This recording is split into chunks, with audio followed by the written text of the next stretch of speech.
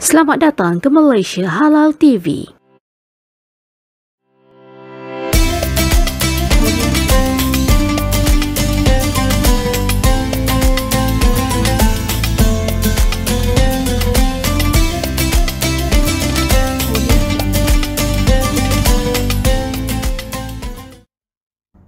Assalamualaikum warahmatullahi wabarakatuh dan salam sejahtera.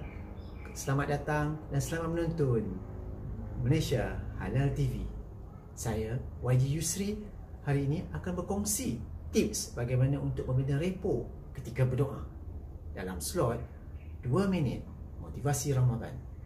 Tuan-puan, semua daripada kita pernah berdoa, pernah memohon sesuatu kepada Allah. Tapi sedar atau tidak bahawa dalam berdoa kepada Allah kita perlu membina rapport. Pentingnya membina rapport, sebagaimana pentingnya rapport ketika kita berkomunikasi dengan orang. Ini menunjukkan bahawa kita betul-betul menghargai tetamu kita. Kita betul-betul mengharapkan bantuan daripada mereka. Kita betul-betul ingin berurusan dengan.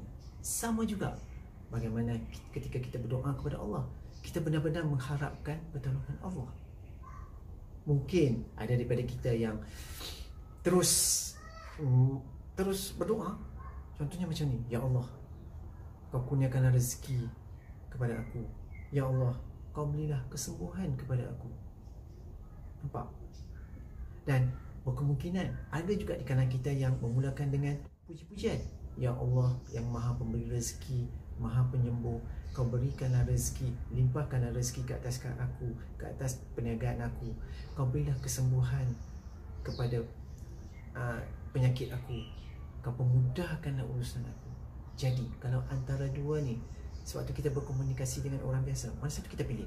Sudah tentu kita pilih yang nombor dua, sebab dia memuji kita dulu. Sama juga apabila kita berdoa kepada Allah, kita puji Allah dulu. Jadi kita bina rapport dengan Allah supaya Allah tahu bahawa kita benar-benar ingin memohon bantuan daripadanya dan kita benar-benar ingin berurusan dengannya. Dan insya-Allah Allah akan memudahkan segala hajat kita, segala niat kita. Itu saja tuan-puan, 2 minit motivasi Ramadan berkaitan dengan membina rapport dalam doa. Jadi saya tinggalkan tuan-puan dengan dalam jagaan Allah.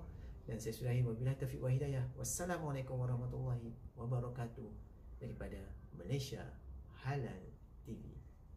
Jumpa lagi.